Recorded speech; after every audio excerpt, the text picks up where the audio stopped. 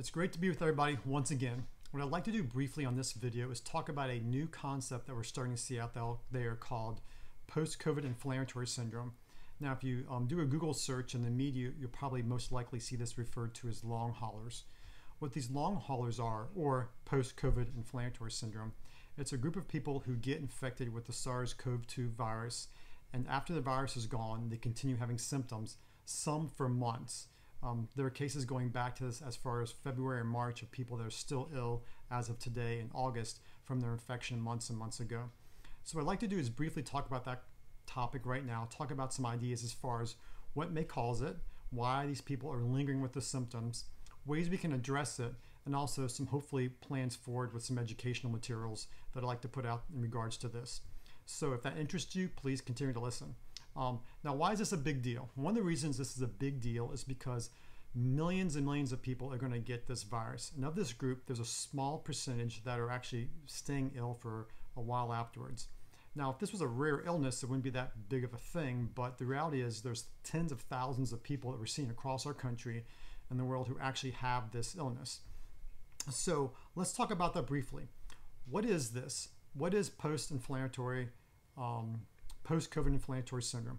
What it is someone gets a viral infection, and after the virus is gone, their innate immune system that was activated stays in an alert phase, and so inflammation continues. And this can look like a bunch of different things. Some of the literature we're seeing is actually seeing a post-COVID chronic fatigue and fibromyalgia syndrome. We already know about some of the people after COVID who have heart issues. About 30% of people that are hospitalized will still have some degree of cardiomyopathy or heart pump issues. Some people are getting lung issues, actually getting fibrosis of their lungs.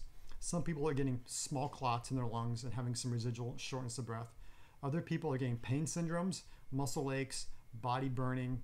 There's even a thing called mast cell activation syndrome, which is a fairly rare thing in conventional medicine, but in the functional integrative side, we see all the time, where up to 25% of people who have a chronic illness have some degree of this mast cell activation syndrome. We're actually seeing that in some of these post-COVID people. We're also seeing dysautonomia, or a problem maintaining blood pressure, mood issues, sleep disturbances, a whole array of, for lack of a better word, bizarre syndromes. Now, where did this come from? Well, it's actually interesting because this concept is not new. The concept of a virus infecting someone and in a susceptible group causing residual inflammation is not new. We've known about mono-induced chronic fatigue and fibro for decades, as well as CMV-induced chronic fatigue and fibro. We've known about Coxsackie virus-induced heart issues or cardiomyopathy for decades. As well, we've known about virally induced neurological conditions, such as Guillain-Barré. There's even a thing called pandas or PANS, which is a bacterial infection that in kids can cause OCD and a bunch of other neurological issues. So the idea of a post-infectious multi-system inflammatory syndrome actually is an old concept, going back to the days of rheumatic heart disease in the 50s, where you'd get a strep throat and decades later get heart disease. The concept is not new. What is new is the SARS-CoV-2 virus, which has been around for 8, 10, 12 months, plus or minus, that's debatable, and people getting ill. And the fact that this is the first time the whole world is susceptible to the thing and getting exposed to it, that's the new thing. So how do we address this? That's a great question. How do we address something we've never seen before? What we do is we go back and look at things we know about. We go back and look at things like mono. How do we deal with chronic fatigue and fibro in someone who's had recurrent mono, or someone who had tick bite and got chronic Lyme disease, now referred to as post-Lyme disease, which is interesting. Post-Lyme disease or post-Lyme syndrome is another one of these post-infectious things. We look at things like dysautonomia or POTS, which we now know is an immune-mediated neurological condition. Some people have their POTS related to underlying hypermobility, kind of double jointedness, related to underlying gut issues like SIBO, dysbiosis, IBS, a whole host of things. Some people as well have it related to mold. And that's a big, big thing we see in our clinic here in Richmond. You know, about half of all buildings have some kind of mold or water damage. And if you have a significant percentage of the population susceptible, that can lead into it. Well, we've seen infections in these group of people cause post-infectious inflammatory syndromes. And now I'm seeing that in my clinic where people who had mold issues or had dysautonomia or POTS or these other things, after the COVID, they're having the symptoms return. So The good news is we actually have older paradigms, even mast cell activation syndrome, which is a quote-unquote newer paradigm that's been around for a while. A lot of these patients actually are developing mast cell activation syndrome. And I've been, one of the listservs I've been on with doctors that deal with these patients around the world have actually had some decent therapies on some of these patients using mast cell activation syndrome therapies.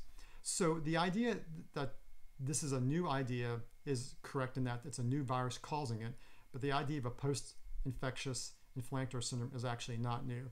So how do we address this? We combine our old knowledge, our old learning, with our new learning we're developing now in regards to this virus. And that's some of the things we've been posting on videos on Facebook, Instagram, as new things come up, and I feel pertinent putting them out there, but also putting those together for people I'm seeing in my clinic. How do I address someone who is getting better with their chronic illness, got this, and now it's flaring? There's also a subset of the population who are quote unquote healthy, who had no health issues, got sick, and now are having residual diarrhea. There was one case of someone 12 to 13 weeks of diarrhea after their COVID-19. That's pretty impressive. If you start talking to these people and start digging in, and I've been getting lots of messages on different listservs, on our social media group, as well as my own private patients, that a lot of these people actually had something going on they didn't realize. They didn't realize they had sleep apnea. They didn't realize they had chronic vitamin D deficiency. They didn't realize their gas and bloating was more than just IBS. It was actually an autoimmune issue, or SIBO, S-I-B-O, or some other immune inflammatory condition. They didn't realize that being double jointed, having double jointed elbows, knees, hands, would actually set them up for post-infectious inflammation or even mast cell activation syndrome. So one of the ways we address this is finding out if someone had one of these predisposing factors and addressing that. Also addressing underlying issues that might be either nutritional, environmental. If you are having some of these symptoms and you're currently in a moldy environment, potentially that low-grade inflammation won't be able to be resolved while your body's being bombarded by aerosolized toxins. So looking for triggers, figuring out a person's triggers, figuring out what's mediating it, keeping the fire going, but also learning more about SARS-CoV-2, which is we're in the process of doing. And to be honest with you, this is something I didn't know existed 8 or 9 months ago, and now I've learned a lot about it. We're continuing to learn more about this virus, but again, using old knowledge with new knowledge and applying to the people in front of us. And that ultimately is one of the aspects of integrative functional medicine, or translational medicine, depending on which part of the country or the world you're in, what's called. So what I'd like to do is I'd like to educate people about this, talk about it, encourage people that there's hope, that they can actually get better, and empower people to take control of their health. One of the big issues is that there's not access to functional practitioners in every city and every town in the country. So hopefully some of the educational things I do will help people, help start treating themselves. Now, one of the things people ask me is like, why do I care about this? What's my skin in the game per se? Well, I've got 3 major things. One is my wife, my patients, and my heart. Now, first thing, my wife. My wife dealt with a lot of chronic illnesses from 2011 all the way through 2015 with chronic fatigue, weakness, a lot of adrenal kind of stuff. And about 2015, she kind of came out of her fog. When she got COVID-19 back in April timeframe, we were a little concerned that she might go back into her illness. But fortunately, she was sick for about a week, short of breath, lost her sense of taste and smell, and actually got better. And that was very, very exciting to see that she was able to work through that. The other thing about it is patience. The people I work with on a daily basis, I want them to get better. I truly care for my patients and want them to get better. And as I see and talk to more people, it gives me more tools. It puts more tools in my toolkit, so to speak, to take care of people. And last, my heart is to give people access and support to care that they can't get otherwise, which right now is a large swath of these long haulers. Where do you go? Who's the doctor you see? And the great question is, don't know. You got to find a functional integrative practitioner close to you. So if this seems interesting to you, please share some comments attached to this video. Share this with friends and family. I'm working with a couple of groups to kind of put some educational materials out there. Might even be doing a class, so stay tuned. Continue to follow us. I'm excited to see where this goes, not only just from my academic love of knowledge, but also just to be able to help people. So anyway, y'all take care. Be well, be safe. The only way to share this information is if you like it, if you tag us, if you comment or follow. So please do those things. The way the numbers games works with social media is if you don't like it, you don't tag it, you don't comment, you don't share it, it actually does not become accessible. The only way this kind of information becomes accessible is if you share it. So please do that.